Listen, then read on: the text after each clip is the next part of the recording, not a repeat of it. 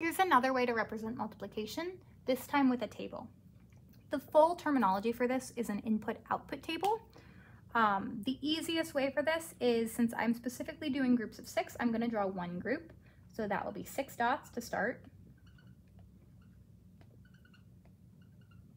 And I'm going to create a table.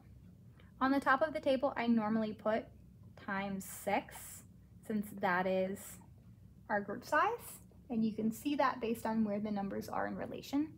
And then for one group of 6, I would count 1, 2, 3, 4, 5, 6, and write it down.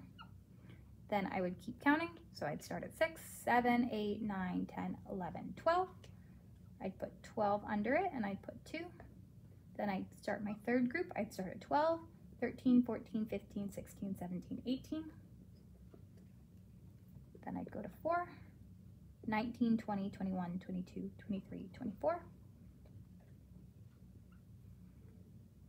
And then for my fifth group, 25, 26, 27, 28, 29, 30.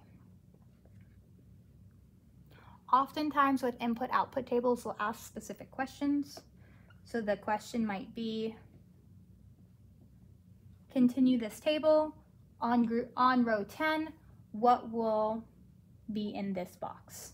So they need to be able to find the rule, because it often won't tell you the rule. Often they'll just have a table like this, and they'll go, we have a table, what is the rule? What would you have in this box?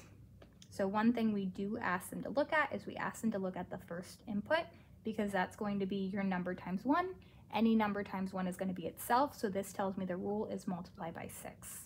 So I could find out my rule by taking 10 and multiplying it by 6. And it's going to be a double of the 5, so 30 plus 30 is 60. And that would be the answer to that. That is how you use an input-output table for multiplication.